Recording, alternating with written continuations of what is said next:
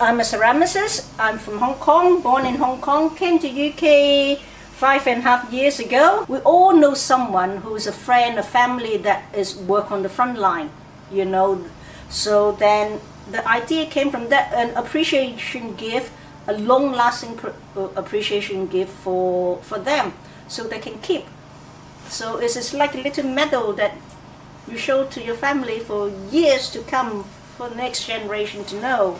To make a tiny little face with a face mask on, then I think that is to thank our frontline workers that they, risking their life, and then to do all the front work for us that we can stay safe at home.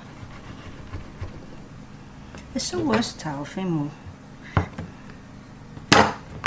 So this is used Fimo that I basically and warm it right now, and then put it in a little silicone mold, press it,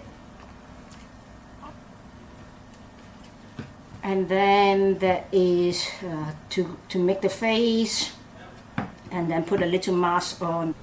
With Fimo is very good, it's recyclable, and also we don't have all the cracking like clay.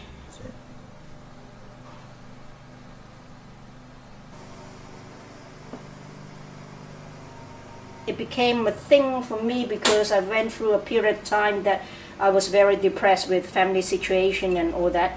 And I find clay gives me a lot of focus and really release my anxiety, depression. And also I think as a person that I really love the idea that from a lump of clay I create something pretty, and people are actually willing to pay money to buy that.